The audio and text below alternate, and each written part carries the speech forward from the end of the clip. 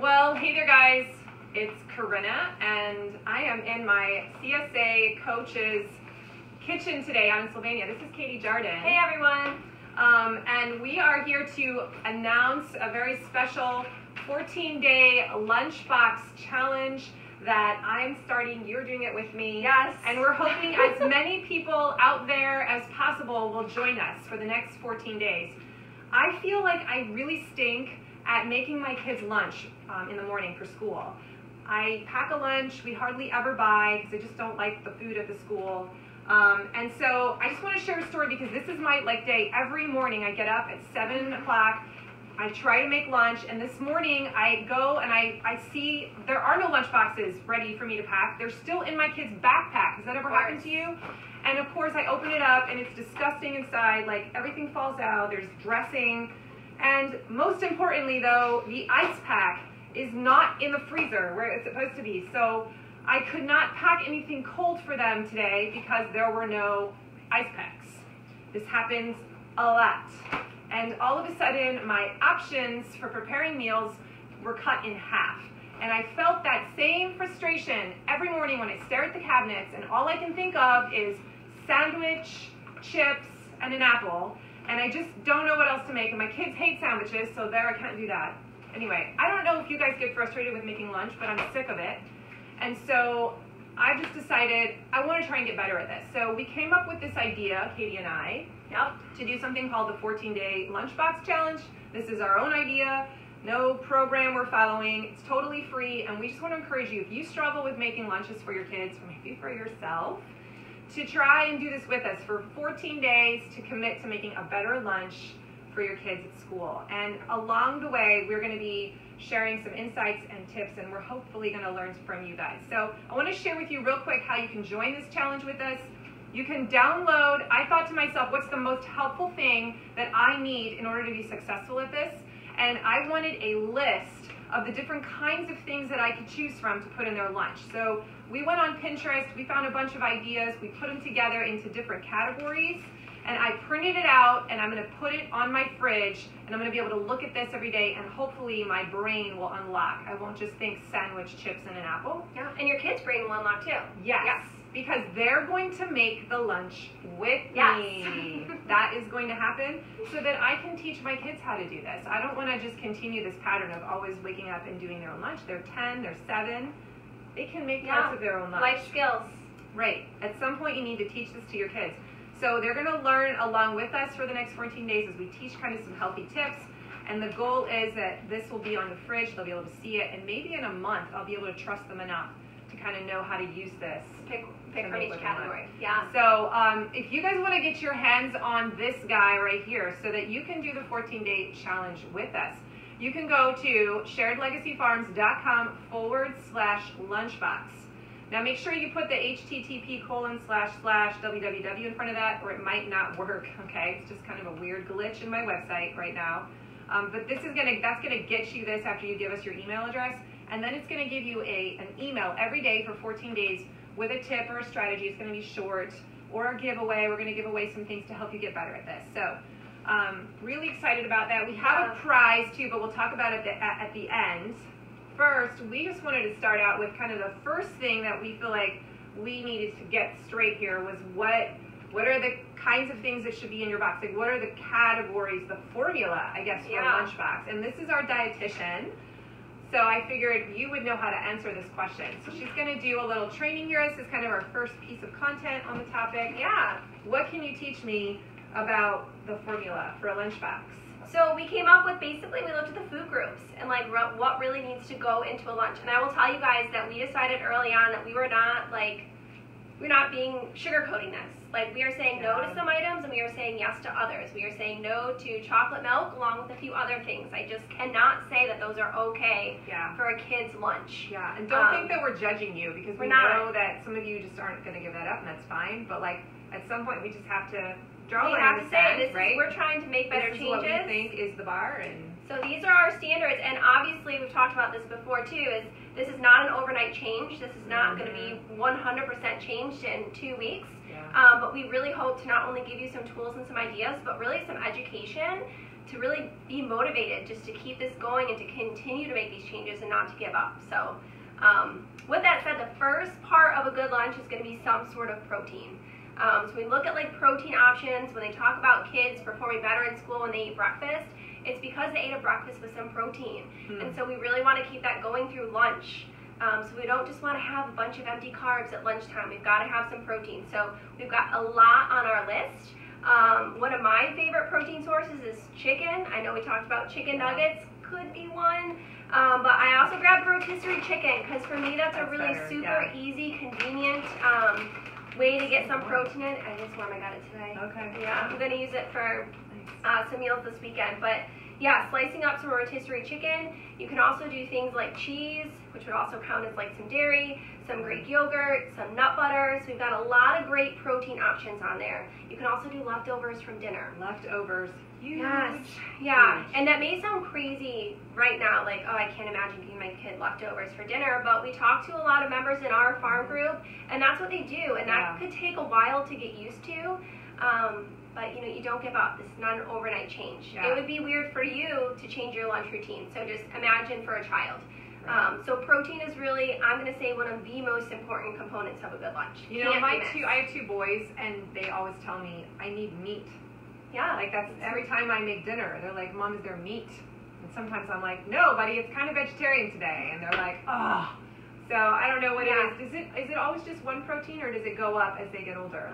So the portion size can increase as they get older. I mean, they say like for an adult, I'm going to say like the average size adult, it needs to be at least 3 or 4 ounces of protein at a meal, which looks like the size of a deck of cards. So depending on how old your child is, yeah, I know, I can eat more. I didn't know that. So I would say growing boys, yeah, it's going to be almost that. Okay. So it just kind of depends on your activity level, your gender, but you do need to have some sort of protein in that lunch. All right, what's next? Protein, one thing. Got next is fruit and veggie. And first, you know, a lot of people think just fruit or veggie, and I'm saying fruit and veggie, and that is even a struggle for me. But if kids are supposed to be eating so many servings of veggies every day, I'm assuming they're not getting one at breakfast. If they skip it at lunch, maybe they get one for a snack, and then maybe at dinner, that's like 2 or 3 servings. We need like 5 or 6. We can't skip out on the veggie for lunch. So a big part of that is going to be weekend prep, I think. Just kind of like knowing what you have. Like, I've got sliced peppers. I like to store them in mason jars because they really keep fresh. They don't get soggy. You know, and this will be for lunches for a few days. So, and that could be a decision that your kids help you make on Sunday is what veggie do they want that week. I will even like thaw out, you know, have frozen broccoli, and that'll be our veggie for a few days. So it just kind of depends. But I also grabbed these cherry tomatoes that we got in our CSA box. So that's kind of things that are raw, but also cooked. So raw or leftovers. cooked. Yeah. Like, you know, if there's a leftover that's got the veggie as part of the leftovers, that's great. Yeah, roasted veggies go in the lunchbox for me all the time. Yeah. So, and that again, you know, I have a toddler, I have a 3-year-old, and he's just kind of conditioned now to be okay with eating a cold roasted veggie.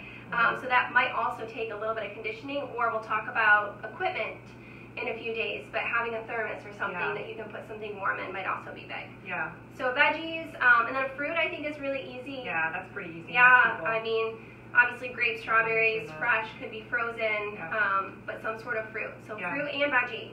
And I think something too, if you, like just thinking portion size, and I don't know, like the time that my kids have to eat lunch doesn't feel like they have a lot of time. It doesn't. And so sometimes when I pack my lunch and it comes back, I'm thinking to myself, is it that they just couldn't get to it fast enough because they're chit-chatting and trying to talk to their friends, you know? And they gotta, you know, eat this big piece of meat and a fruit and a vegetable and a dairy, and like, oh my gosh. So I think sometimes the food comes back because maybe we've made the portion a little too big. Too big. They don't have time. So something to think about. And with that said, maybe not, you know, just having smaller portions of a larger variety of things might also be a lot better so they can get those things in. So. And then next was grains, which I also feel like is kind of an easier one, but we want to try to do like healthier grains.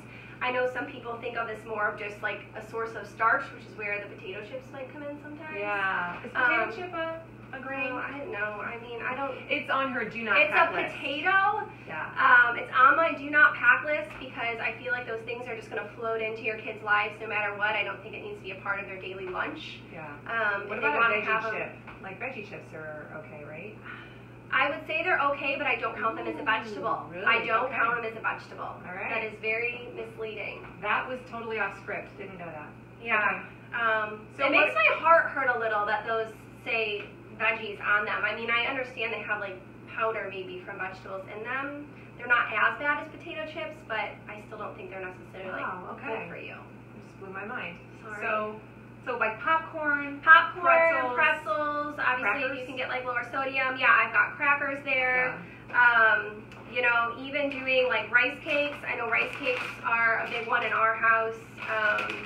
I've got also a tortilla because, you know, even if you did like wraps, you know, whether it was with like turkey or cheese or something. But yeah, grains are usually fairly easy. I think easy so if you're to making get. a sandwich, you're pretty much covered because you've Right, got you're your using your bread. Yeah. Yep. Pasta salad was another good one that we heard. Yeah. Again, you could also get kind of out of your comfort zone with this one. Right. And now we've got dairy. So dairy, you could be like cow's milk dairy, like regular yogurt. There's also a ton of alternatives out there if you can't have dairy, like almond milk yogurt, soy milk yogurt, all those types of things. We're going to talk about yogurt a lot over this challenge because I feel like that's an area that some people allow way too much sugar in and they might not even realize it. So I've got plain yogurt here. Making your own like yogurt parfait or sweetening this as yourself, I will tell you, you will never add as much sugar at home as they do when they process it and sweeten it for you in a package or in like a Go-Gurt. That's scary. Yeah, it's crazy. So if you get plain, you can always add some frozen fruit to it. You can also just add a little bit of jelly and stir it in. Yeah, do that. You know, you're never going to sweeten it that much yourself. You can obviously do regular milk. I saw these at the store the other day, and I kind of like this idea of just making these yourself, obviously, but, you know, little bites of cheese with some trail mix. They probably can't see that. So it's trail mix and some trail cheese. mix with, like, cashews and dried cranberries and some cheese. Yeah. You know, obviously it's going to be cheaper when you could just kind of buy a block of cheese and do that yourself, string cheese, so some sort of dairy. And then we also have this, like, optional section of, like, a dip or something. And, I mean, if your kids like dip or you want to try to get some other stuff in there. That'd be things like salsa or guacamole, cottage cheese. If you could get your kids to eat cottage cheese and fruit, I think that's like such a good little like protein, healthy snack. Or if you have a baked potato butters. bar. I was just thinking I'm gonna try a baked potato bar, like for lunch, and they can just dip it. Yeah, so lots of different dips. Right. Dip initially wasn't even on her list when we were coming up with formula, and then I called her because I was doing research on Pinterest, trying to figure out how to design this guy. And I'm like, there's a lot of people saying dips. Are you sure? And she's like, sure. She's like, okay, optional, but it's got to be healthy things in the dip section. So don't just do like ranch dressing dip all the time. That's, you know, that's sugar. I mean, that's what we do too, but. It's like you just gotta expand your palate. I think that's like what's gonna be my biggest challenge is just like getting out of our comfort zone and trying some other things and just knowing that some days this food is not gonna get eaten. Like there's gonna be meltdowns and like there's gonna be arguments, and I'm just sticking to it, and I'm hoping to get a larger variety of stuff in my lunch boxes. Yeah, one of our members told me that when her kids come home with lunch still uneaten, like large portions of it, that she puts it on the dinner table and they have to eat it for dinner. And I was like, yes. I don't know if I have the guts to do that, but like it worked, you know, after like 2 times. They don't do that anymore. So, you know, a little bit of tough love maybe. I said maybe she can like come to like our houses for like a week and just be like the nanny, like that nanny show where like they're like, this is what's happening with the lunches. Yeah. But she does this, they pack their own now. They have like, they're empowered enough to kind of pick from the categories, and they know she also has groups. They choose a protein, they choose a veggie, they choose a fruit. So kind of having those standards when your kids are helping you, I think, will be really important. This is so important to do right now because this is when you're training your kid's brain, right? I mean, we think about how we're always, as parents, we're guiding our kids, we're teaching them the values and things that they need to succeed as adults. And sometimes I think we forget that we're supposed to teach them how to eat. Because if we don't teach them how to eat well, there's going to be huge repercussions when they're adults with their health, with their just with their weight and their self-esteem as a result. Like, I want to be able to give them the best possible fuel, like, to be able to succeed in life. And I just feel like this is a really valuable skill set to play around with. I don't feel like I'm horrible at it, but I don't think that I've been super intentional with my second one, especially my second child. So I'm really excited to kind of just get back on the bandwagon and try this out. Yeah. All right, so those were the 5 categories. Yeah, those are the 5 protein, categories. Protein, fruit and a vegetable, grain and a dairy, and then an optional dip. And we'll also be talking about treats at some point over the challenge. Oh, treats. And what that means to us, and if you have to have one. If so you have to have one. don't have to have one. Yeah, and drinks. You know, I think when you were talking about dairy, like my kids, I don't even send a drink with them. I'm like, go to the water fountain. And so they tell me that I feel like a bad mom now because I'm finding out that people are bringing water bottles and Capri Suns and whatever. But now I'm thinking maybe I should just send them with, some money in the bank at the school and say every day get a milk. Like that's just what I expect to do. Water. A white milk. Yeah. So this is we're doing plain milk and we are doing water. Yeah. And unfortunately, we're not doing a lot of the other nonsense. So, yeah. Or fortunately, because that's really just. Again, changing or training your kids' taste buds. I think that even adults get in a rut. Like once you start to eat sugar or fast food on a regular basis, you start to crave that stuff. Yeah. And unfortunately, that's what happens to our kids. Right. And that is just increasing the rate at which all these chronic diseases are diagnosed. So, right. The reason why my second son likes soda is because I like soda. And at some point after Jed was like 3, I just started bringing it back into the house and sneaking it in on the side every now and then. And then I was like, oh, it's okay to have it here and there. And then my son saw me drinking it. And then I'm like, sure, you can have some because I'm drinking it and I feel bad. You can have a little bit. So now soda and you like soda. So I think sometimes I feel guilty because part of the issue with my kids is probably because I secretly want to have it in my house. I want the Bugles in my house and I want the Ruffles and... You know what I mean? Like, yeah, no, I just feel like if you really look deep inside of you as a parent, you probably like having some of that stuff available for you to snack on. And so this is tough to be like, okay, I'm going to try for 14 days to not include that. It's going to be a little tough for you too because tough for everyone. Yeah, you may enjoy it as well, and your husband. Maybe you just pick a few things to start with too to change. I will tell you, changing taste buds is hard, and it's harder to go back. Once you like sweet things or salty things, it's a lot harder to go back. Quick story. Yes. So this plain yogurt was my go-to for a long time with my toddler. He had plain yogurt every single morning, loved it.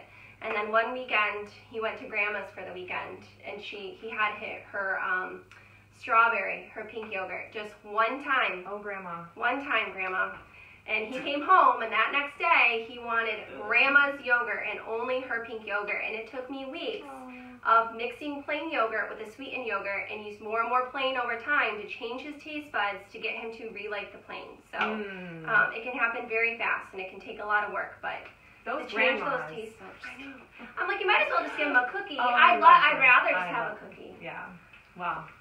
Nothing against grandmas. We love you. I love you. What happens at grandma's stays at grandma's. That's what I hear a lot. Yeah.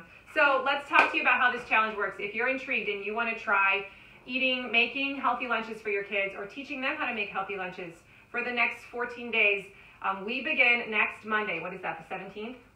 Yes, the 17th. We start next Monday. We're going to run for 2 weeks. So that's 10 school days. And then there's going to be 2 weekends, obviously, kind of in there as well. Hence 14 days. And here's how it works.